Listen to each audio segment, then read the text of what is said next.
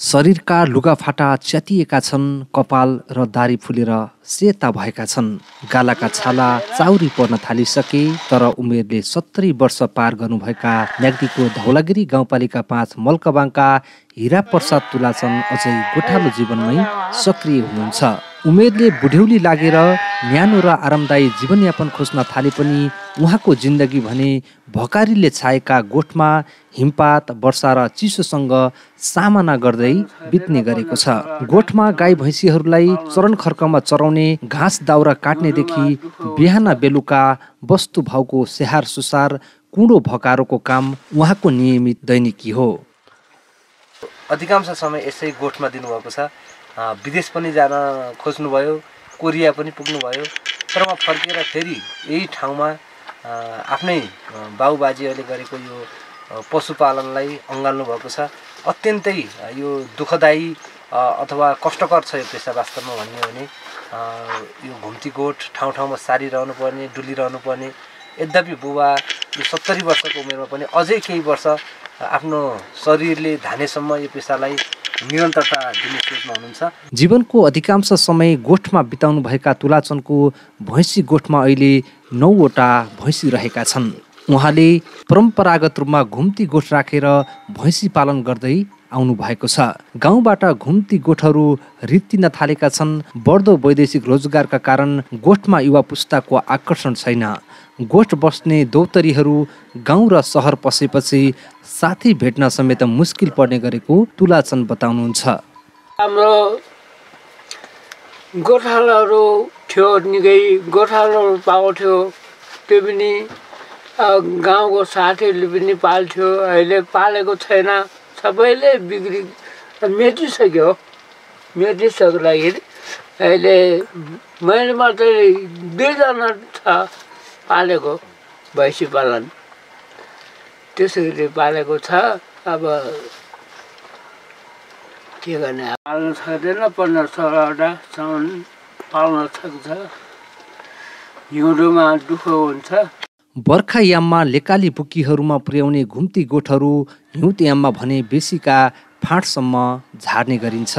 घुम्ती गोठहरूलाई यहाँका पशुपालक कृषकहरूले रुवाचौर, एकराते, नेपाने, नयाँवन, च्यामली, रुरु लगायतका लेकाली बुकीहरूमा गोठ सार्ने गर्छन्। गाउँको फेदीबाट बग्ने खाली खोलाको किनारमा रहेको काफल डाँडाको फाँटमा उहाँको गोठ रहेको छ। उहाँको गोठमा 1वटा दुहुनो र 3वटा ब्याउने भैँसी रहेका छन्। बुबा आमा पनि गोठमा बस्ने भएकाले उहाँको हुर्काइ बढाइ पनि गोठमै भएको थियो। रोजगारीको लागि कोरिया गए पनि 6 महिनामै फर्कनु परेको र पुनः जापान जाने तयारी गरे पनि सफल नभएपछि गाउँ फर्किएका तुलाचन सुरुमा खच्चड व्यवसायबाट अगाडि बढ्नु भएको थियो। कास्कीको 9 डाँडादेखि म्याग्दी सदरमुकाम बेनीसम्म सामान ढुवानी गर्ने गरी खच्चड व्यवसाय सुरु गर्नुभएका तुलाचनले 2 महिनामै आफ्नो पुर्ख्यौली पेसा घुम्ती गोठलाई समात्नु भएको थियो। परिवारमा 6 दाजुभाइ मध्ये ठुलो कान्छो रहनुभएका उहाँले पुर्ख्यौली घुम्ती गोठलाई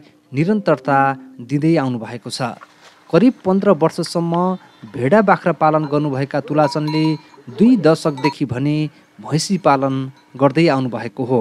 20-25 वटासम्म भैँसी पाल्ने गर्नुभएका उहाँले उमेर बढ्दै र कामको दौडधुप गर्ने शक्ति घट्दै गएपछि भैँसीको सङ्ख्या भने घटाउँदै लैजानु भएको छ।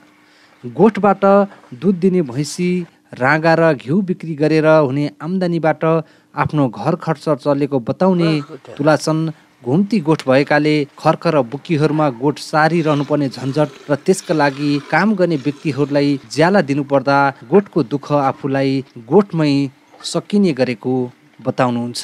सदरमुकाम बेनीमा होटल व्यवसाय गर्ने आफ्नो छोरीसँगै श्रीमती पनि बजारमा बस्न थाले पनि तुलाचन भने गाउँकै घुम्ती गोठमा रमाउनु भएको छ। उहाँलाई पनि गोठ नबस्न परिवारले आग्रह गर्दै आएका छन्, तर बजारमा गएर बस्न नसक्ने र गाउँकै चिसो हावापानीमा बस्दा आफूलाई खुसी, आनन्द र सन्तोष मिलेको उहाँ बताउनुहुन्छ।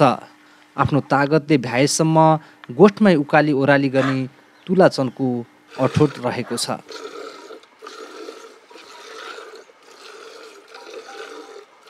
समस्या हाम्रो गोठमा धेरै घुम्नुपर्छ। गोठ अब ठाउँ ठाउँमा सार्नुपर्छ। खर्गमा धेरै पैसाहरू खर्च हुन्छ। यो दिनको 4-5 जना मान्छे लाग्छ गोठमा। गोठ हिँड्दाखेरि गोठ बनाउँला के गर्ने। अब त्यो पनि अब गरेको छु। अब त्यही पनि अब दुःख सुख आम्दानी जति जम्मै त्यही गोठा काम गर्नेले खान्छ। आफू त अब जीवन गर्ने मात्रै हो।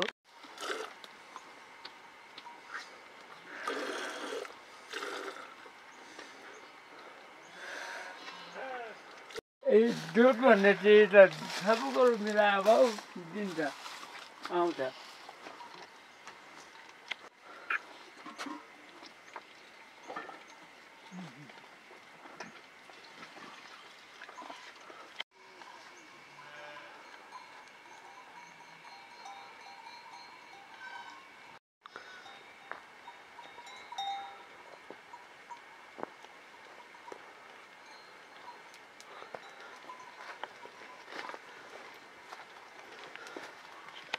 अहिले त आउँछ र त्यो खानेकुरो मिलाएर आउँछ त।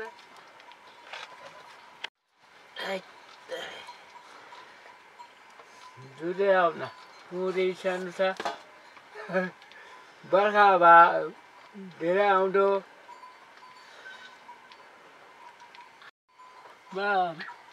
बाबालाई सोध्ने छ अलिकति कुराहरू।